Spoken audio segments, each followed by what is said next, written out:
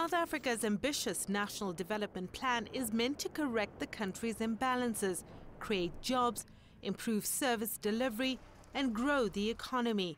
Infrastructure development makes up a big chunk of the plan, but will cost around $400 billion by the time it's complete. Ibrahim Patel, the Minister of Economic Development, gave an update on the plan this week. Infrastructure is a critical means in which we cross the economic and social challenges through the delivery of energy, of transport and logistics systems, the supply of water, the rollout of broadband. The government has earmarked 18 projects, which include the upgrading of roads, railways, transport systems, schools, housing and broadband infrastructure. The government plans to create 5 million jobs in the next 5 years and to reduce the inequality gap through these projects. And through our policies, we now have the legal instruments to help, support and encourage the growth of black industrialists. Of course, youth inclusion is very important, giving young South Africans an opportunity to participate in their economy. And infrastructure, because by its nature it's new, it's not established industry, provide those opportunities. But the plan has delivered little results since its inception in 2012. Unemployment has risen to 26.4% and the service delivery backlog is growing. Chronic power shortages have made electricity supply a priority. Most of the funding allocated to infrastructure development has been redirected to Eskom's Build program. The first and immediate impact is it creates constraints on the national energy grid, and that impacts on the economy.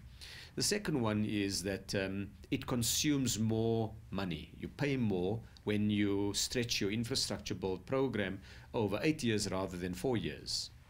And that means there's less money available for other programs. Eskom is slowly getting its house in order and may soon free up funding for other projects in the National Development Plan. Eskom went out to global investors, particularly in the US and the UK, to raise money for the program. Eskom raised $1.25 billion of investment into South Africa for the electricity program.